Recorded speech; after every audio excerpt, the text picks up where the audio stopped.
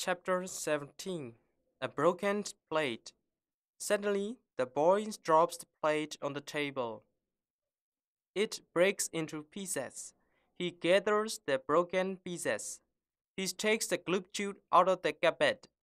He unscrews the tube. He squeezes it. A little glue comes out. He puts it on the broken pieces. He fixes them one by one. A few minutes later, it becomes fixed. He puts it down on the table carefully. He screws the tube. He puts it back in the cupboard. The next day, the broken plate is all right.